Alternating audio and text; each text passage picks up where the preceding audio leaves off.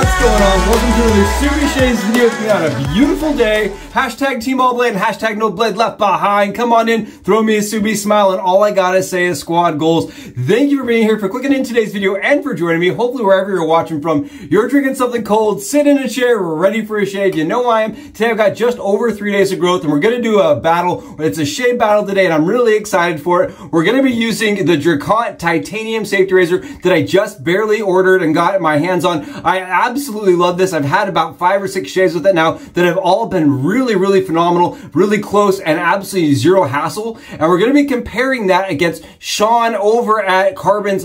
This is their carbon safety razor, utilizing their plus plate on the. It's a titanium razor.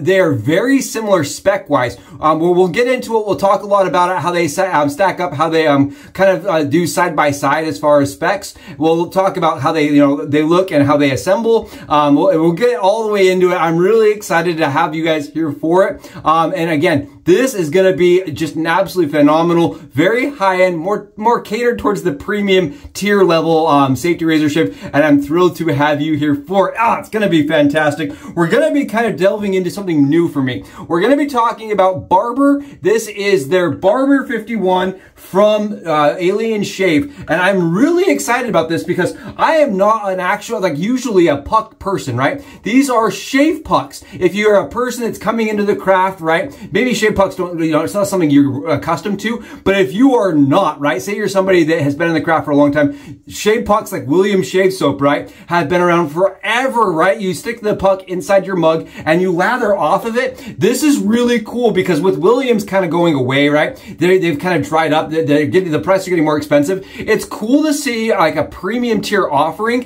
from Alien Shave. They did this in 3 different different scents. You have their blue, you have their green, and then you have their yellow. I really like this. They're slightly scented. I wouldn't say that they're super prominent on the scent. They're using their, like I said, their Area 51. This is like the same base as their tallow base that we use at the Braveheart, but in puck form. I've lathered using their Barber, right? Their Barber mug. And ironically, a lot of the times you see photos of the old shave style, right? The traditional shavers, right? You'll see the mug and the brush, and the mug is usually overfilling with lather. And technically, in my opinion, that's lather you want to avoid, right? That bubbly, foamy nonsense lather is not going to give you the protection you want. What you want is this like really thick, rich, pudding-like, at least in my opinion, hydrated pudding-like texture that's drippy, that's thick, and that's really rich. Now, here's the kind of the issue with the mug for me is I'm not able to kind of get the same surface area, so I'm not able to generate as much of that like drippy lather as I usually do in my bowls.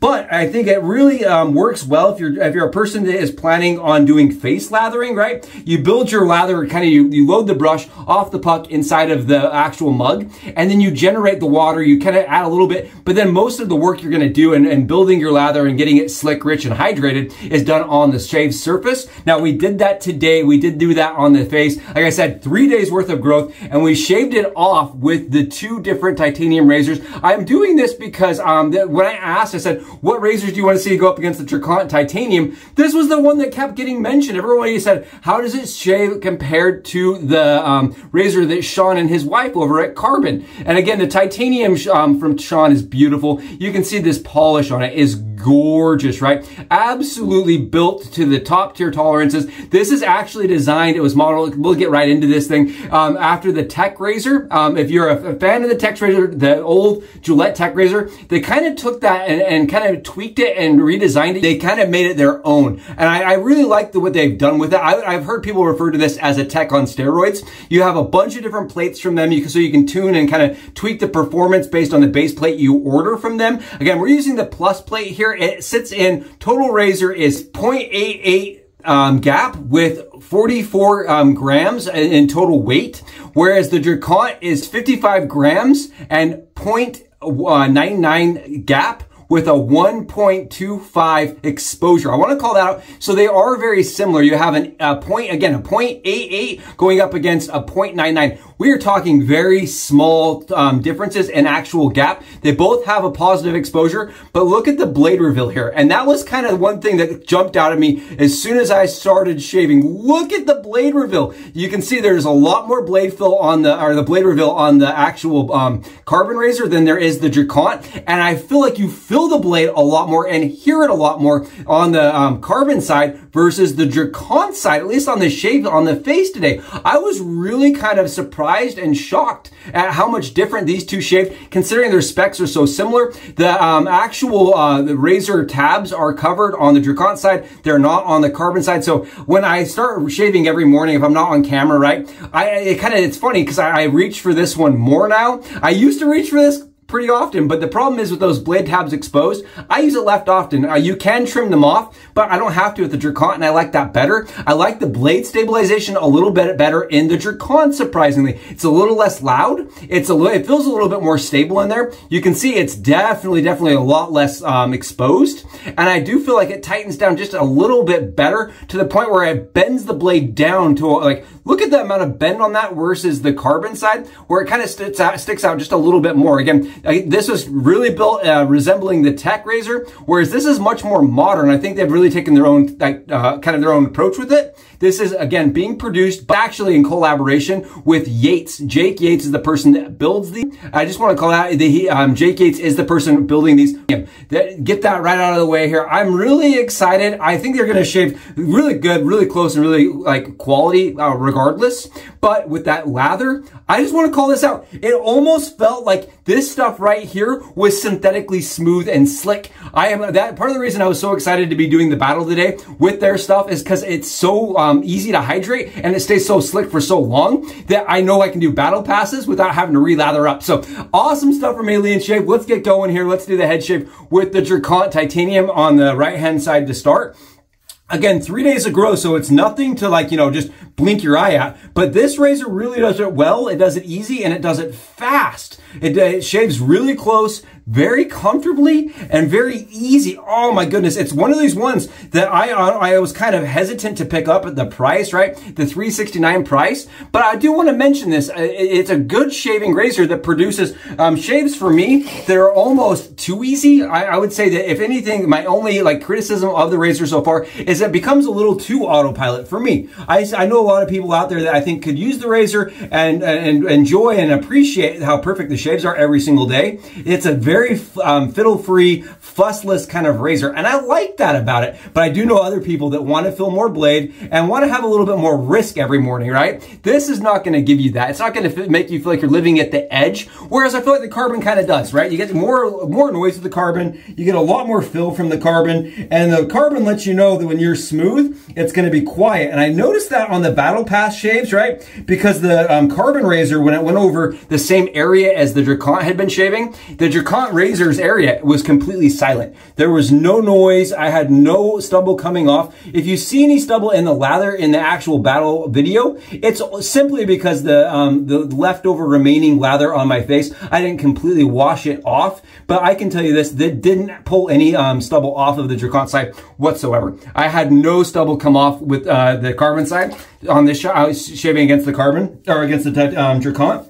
At least in my opinion. I love both of these. I just really enjoy both of them. I do think that as the razors kind of develop, they progress, they get better and better and better. And the carbon's been around for a long time, right? And it's kind of cool to see a razor like this come out and just do so well, because I love my carbon razor. Now, one of the things that I do have people that do mention is they say is I like my blade tabs unexposed, right? They like them exposed. They like to be able to adjust the razor. One person reached out to me recently and said, well, what happens if the blade doesn't load straight? Don't you want to be able to make sure it's loading straight and make adjustments on the actual little tabs, right? That's what they're there for. Originally, they were there so you could grab the tabs and move the blade, because of the tolerances on razors were so, they weren't great. So you grab those tabs and kind of make sure that everything was set and level and straight.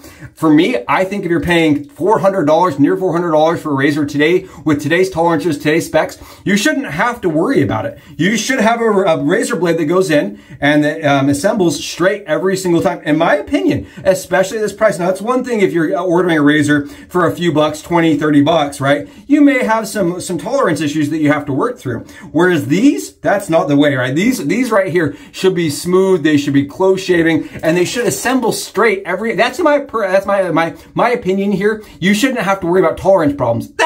I don't think that's crazy at this price point. I really don't. I do not believe that you should have to be required to worry about the actual blade going in straight. I just don't think you should. Do you guys see this? I am loving this base. It's so slick. The residual slickness on this is crazy. This is probably one of the best, if not the best puck I've ever used. Look at this. Oh, it's so nice. So smooth, so comfortable, and beyond easy. I would say almost boringly easy. I told my wife that. I was using it the other day, the Drakkant. I picked it up and I was enjoying a head shave. I was not worrying about anything, and I was like, this is almost boringly easy to use. And my wife was like, don't tell people that, right? That sounds bad. But it's not really a bad thing. It's almost too easy. It's almost too simple. It has absolutely no fill and feedback to it. The blade's super stabilized. And what I like to do is actually untwist that razor just a little bit to give it even a little bit more performance. Let's get in here. Keep in mind, this has less blade gap to it than the other razor. Just take a listen to this.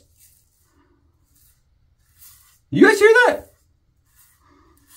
It's a very, very, very noisy razor. It's as noisy as I am. I mean, this thing is absolutely really lots and lots and lots of audible feedback. And for a lot of people, that's a great thing. They love the audible feedback. It's something that they use to make sure that they're BBS. For me, when I first started shaving, I absolutely loved audible feedback. Now it's a hit or miss kind of thing for me. Sometimes I like it in the morning. Sometimes I want that quiet, no, just shave off the stubble and I don't have to worry about anything. I don't want to have to worry about listening to a razor cutting through things. It's kind of, you know, take a hit or miss for me on the day-to-day. But look at the shave quality here. It has merit. I really love the plus plate. For me, the plus plate has the blade fill. It has the blade audible, you can hear it. It has a lot of smoothness to it. I think what Sean has done has absolutely make an art piece, right? It feels like an art piece that you're using on the daily. I really believe it's like almost like something that you can shave with, like functional art, right? It's meant to set out and make a statement. It's beautiful. Again, that is titanium, but it's polished so nicely that it could pass as stainless steel. It's gorgeous. And this isn't like, I would say this is like their base level, right? This is their entry level into titanium.